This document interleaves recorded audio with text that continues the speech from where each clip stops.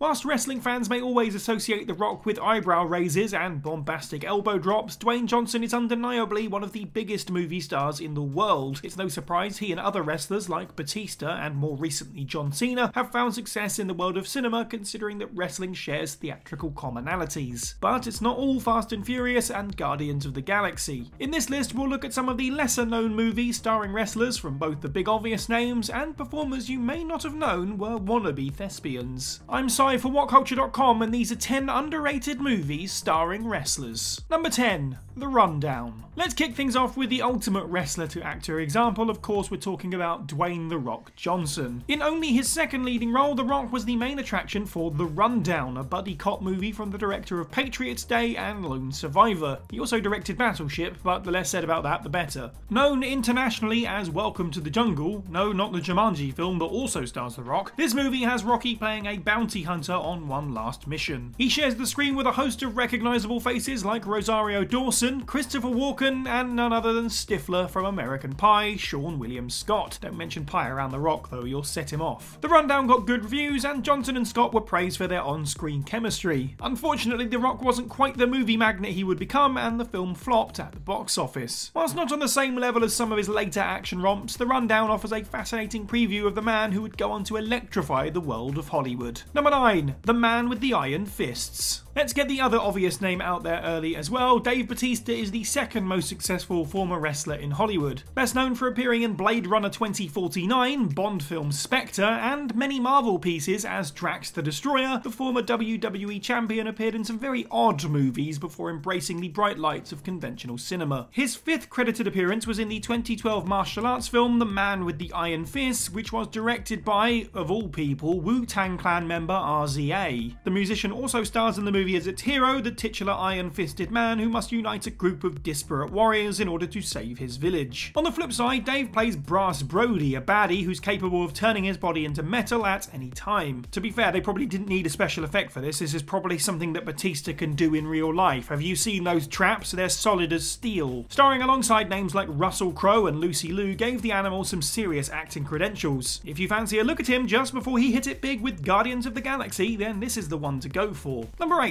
The Marine 6. Close Quarters. WWE's The Marine franchise began in 2006 with who else but John Cena in the lead. Since then, there have been 5 more movies in the series, and the most recent one is actually the best of the bunch. The Miz took up the lead role in the series for its 3rd installment onwards. Becky Lynch stars in Marine 6 as the film's primary villain Maddie Hayes, who has kidnapped Jura's daughter to blackmail him into letting her criminal father walk free. Carter and his old war buddy Luke Trapper, as played by Shawn Michaels, must get her back. The film crescendos quite spectacularly with a huge blowout that leaves the history of the franchise in doubt. Considering that this could be the last of the Marines, it's definitely not a bad way to bow out. Number 7. The Peanut Butter Falcon. Starring Shia LaBeouf, Dakota Johnson, and Zach Gottsagen, 2019's The Peanut Butter Falcon is one of the few films on this list actually about wrestling. It stars Gottsagen as Zach, a man with Down syndrome who escapes his assisted living facility to pursue a career in pro wrestling. Along the way, he meets LaBeouf's character Tyler, who's on the run after ticking off the wrong people. The friendship the two form whilst out in the wilderness is the central force behind the film. You can't have a wrestling movie without a few wrestling cameos. Mick Foley stars as Jacob, a local promoter who hooks Zach up with his first match, and that contest is against Sam, played by none other than Jake the Snake Roberts. The film does an excellent job in shining a spotlight on Zach's condition, as Gottsagen has Down syndrome in real life. It's also very touching and has a strong moral message about never giving up on one's dreams. Number 6. Santa's Sleigh. Christmas movies are meant to be enjoyed with a certain level of kitsch glee. The same goes for B-level horror movies. Put the two together and you've got the campy, gory delight that is 2005's Santa's Sleigh. The film stars former Universal Champion Bill Goldberg as Saint Nick himself, although in this version he's anything but jolly. He's actually the spawn of the devil, freed from a millennium-old curse that forced him to deliver presents every Christmas Eve. And now that he's free to kill again, he does so in various holiday-themed ways. He drowns a woman in eggnog, impales a person with a Christmas star, and chokes someone with a turkey leg, all within the first scene. Whilst it's not going to win any Oscars or make you rethink the meaning of life, Santa's Sleigh is exactly what it needs to be as a silly slasher film. Goldberg cuts a very menacing figure as a satanic Santa, and there's even a few wrestling references in there, like when he spears someone through a glass cabinet. This is also where he met the future Mrs. Goldberg, who plays a stripper in the film. So, when you think about it, it's actually probably quite an important movie to Bill himself. Number 5. See No Evil 2. Glenn Jacobs was born to play a slasher villain. He's a giant, for starters, and has the menacing aura needed to pull off a psychotic, relentless monster character. Trying very hard to avoid all jokes about his political career, there's a reason the original incarnation of Kane worked so well. Big Red Machine got to flex his murderous chops in WWE Studios' first major production, See No Evil. That film ended with Kane's character, Jacob Goodnight, being killed off after stalking and murdering a group of teenagers with his signature hook weapon. Well, it certainly looked like he was killed off. 7 years after the original, Goodnight returned in See No Evil 2. This time he's out to murder a group of people trapped inside of a morgue. I guess he didn't want to walk too far to dispose of the bodies. See No Evil 2 is just as faithful to the slasher genre as its original, full of inventive kills and a villain straight out of the Michael Myers playbook. Fans of classic horror will absolutely love it. Number 4. Roaring Fire. As you might expect from a man whose name is Abdullah the Butcher, this WWE Hall of Famer made a name for himself in some of the bloodiest, most violent matches pro wrestling has ever seen. Armed with his trademark fork and scars in his forehead so deep you could drive a car through them, Abdullah had many great battles with the likes of Bruiser Brody, Terry Funk and Mick Foley. In between getting absolutely battered, the Butcher also found time to appear in this Japanese martial arts film from the 80s. Roaring Fire, as it's known in English, is about a man named Joji whose attempts to learn more about his past get him embroiled in a scheme involving the Mafia. Joji is played by Hiroyuki Sanada, who is in both of the original Ring movies, Avengers Endgame, and played Scorpion in the most recent Mortal Kombat. Abdullah plays a character named Spartacus, who originally starts off as Joji's enemy, but to eventually become friends, with Spartacus sacrificing his own life to save him. It's big, silly Japanese fun, so if you like that sort of thing, it's definitely worth seeking out. Number 3. Jushin Thunder Liger, Fists of Thunder. The character of Jushin Thunder Liger, widely regarded as one of the best light heavyweights of all time, is based on a popular Japanese anime. So it's not surprising then that the famous wrestler got his own ridiculous movie. Fists of Thunder sees a fictionalized version of Liger struggling to come to terms with the demonic forces that haunted him as a child. Things get even worse when he's forced to compete in a match against a wrestler with demonic powers. The film went to extreme lengths to keep Liger's identity secret, even having a different actor play the character when he was unmasked. Much like Roaring Fire, this movie is ludicrous Japanese fighting at its very best. At one point, Liger and his enemy turn into giant beast versions of themselves and do battle in a car park kaiju style. And who can say no to that? Number 2. Mohawk. Set in the midst of the War of 1812, Mohawk is about a member of the titular tribe and her encounters with the American forces slaughtering her people. It's a dark movie with plenty of bloody kills to satiate die-hard horror fans, but it also has a strong social subtext about the mistreatment of native peoples. It's also the only film appearance of the late great John Huber, aka Luke Harper, aka Mr. Brody Lee. The AEW TNT champion plays Private Lachlan Alsop, a soldier in the American Army who bears witness to the bloodshed on both sides of the conflict. He does a great job as a semi-sympathetic figure, always just a little bit outraged by what he sees. Brody puts in a good little performance here, and the rest of the film was highly praised too. It's extremely refreshing to see the plight of Native Americans told in this way, plus the action is gripping and the characters are all well written. It's hard not to think what might have been for Huber's acting career had he not been taken far too young. At least this performance will live on, a showcase of yet another of his many talents. Number 1. Dave Made a Maze. A quirky yet frightening fantasy horror movie, Dave Made a Maze is about a man who builds a labyrinth out of cardboard and accidentally creates a magical world full of deadly traps and mysterious creatures. The film is incredibly inventive and follows through with its unique premise to perfection. It's also incredibly funny, which contrasts to the bleakness of the situation perfectly. One of the creatures that pursues Dave and his friends through the maze is a Minotaur, in a modern twist on the classic Greek myth. Wrestling fans might not recognise the Minotaur purely from its upper body, but if they were to remove the mask, they'd see John Morrison staring back at them. Under his real name of John Hennigan, the Prince of Parkour plays the film's main antagonist and is responsible for a large portion of the drama throughout the plot. Whilst he doesn't have any lines, Hennigan does a great job in giving the Minotaur the huge foreboding presence it needs in order to serve as an effective antagonist in this incredibly charming picture. And that's the list. Let us know what you thought of this video down in the comments below. Have you seen any of these films and what did you think of them? And of course, let us know of any others that we missed. Make sure you like this video, share it with your friends, subscribe and hit that notification bell. I've been Cy for Whatculture,